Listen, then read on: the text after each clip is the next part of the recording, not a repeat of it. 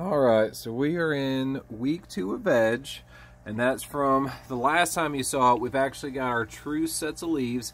Now, I had to put a little bamboo stake in here. It was wanting to lean over on me the other day, but you can see she's bounced back up. Again, I'm going to keep up with our temperatures. I'm at about 72 degrees, which is fine. Like I said, we're going to keep this between 68 and 76 is about where I'd like. 72 is about the ambient temperature in here right now. PPMs again, we are at 240. pH is right where we want it between. It's about 5.8 right now. Now you can see I do have some algae growth in here. Again, it happens anytime there's light, there's water, it just happens. I put some high strength hydrogen peroxide in here yesterday. I've got some 29%.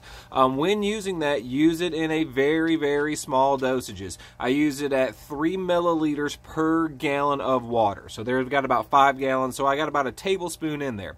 It's enough that it's going to slowly start to kill all that algae growth in there, and it's going to prevent it from happening again. Now, hydrogen peroxide is only viable for about 48 hours. That last oxygen molecule will actually break off and turn into water. So if you continue to have problems, you can add that stuff every 48 hours. Now today I'm going to do another res change on these things. I'm going to bump my PPMs up to about 3 to 350. You can see that I don't really have a lot of root growth yet.